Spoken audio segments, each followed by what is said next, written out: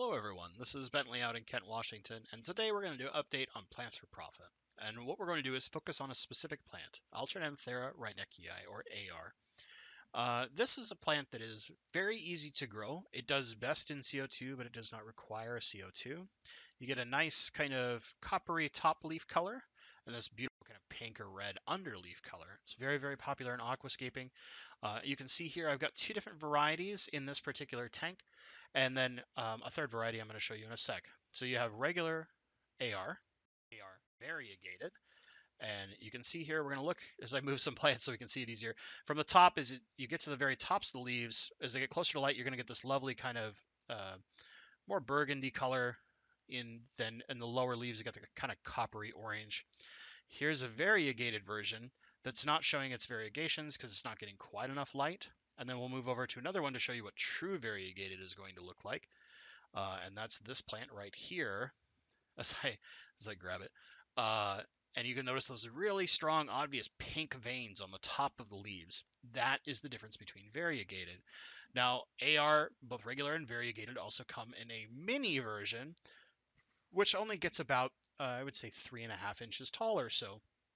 And then here's a, just for scale to see a very healthy, with lots of child plants on it, mini version. This is actually also variegated, but you won't see that right away. And that doesn't necessarily matter. They're the same size.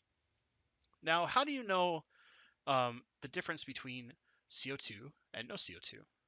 So here we go. We look at this adult plant, the older leaves up top, which are really bushy. You can see kind of some marbling in the pink, and then the tops are a much more yellow-green color. Now, a child plant that came from that same thing, you'll notice much brighter pink, so we can see the new growth has had more focus in those leaves. And there's a little more of the copper color in the upper leaves, but as the leaves get lower, you start seeing that yellow-green color again. So without the CO2, it's not pulling quite as much nutrients or growth, so the color is a little more muted, not quite as strong. Now, if we get the plant that's been grown in CO2, you have this big, healthy adult stem where we've pulled child plants off, but you can see the tops are bright red, almost no pink to it. And then when we take it under the water, again, that lovely kind of copper orange tone getting into burgundy at the very tops of the leaves where it gets the most light. So now how do you know if it's ready to propagate? In regular AR, the non-mini variety, you want to look for something like this, a big set of roots flowing out into the water column, kind of mid-water, aerially. And I'm going to pan over in a sec, and you will see there's a bunch of these root clusters on several of these stems. That usually means that there are bunches of child plants growing there, and that they're ready to be removed and propagated down into the substrate as brand new plants. This is one of the best parts of this plant, is that you can take side stems off instead of clipping the tops.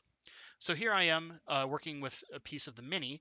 You'll notice the mini is harder because all the growth is at the bottom. So you're not going to see a big aerial root, but once it gets starting to get really bushy, just pull it out and you'll see child plants. And here you see nice big roots coming off of it.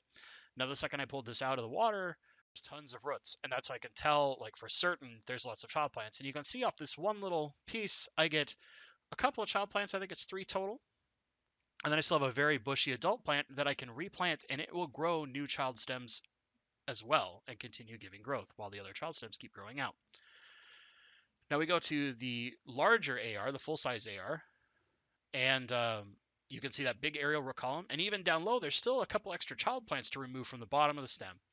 So just the same, we go and you can either trim them with a pair of scissors or do it by hand. I tend to pull it by hand because I can kind of slow pull and be a little more careful. And it helps make sure the roots stay in better tact. So we pull a couple from the bottom and we can see we get a couple of nice clusters here. And then we come up into that big root ball, look for the bigger, healthier plants. If it looks like a full stem like this one here that I just kind of pointed at, pull that off. If it's still pretty tiny, leave it there, let it grow out a little longer, and then just go at it in another week or two and remove the child plant. You can see I can get a couple more here. And then eventually there's a big stem. And all of this stuff is easily just put right back into the substrate. Never have to trim the top, so it always looks beautiful. So when you're displaying it, it looks wonderful to show off to customers. This is a great plant. It's Alternanthera Reineckii. I hope you've enjoyed this. Thanks for watching.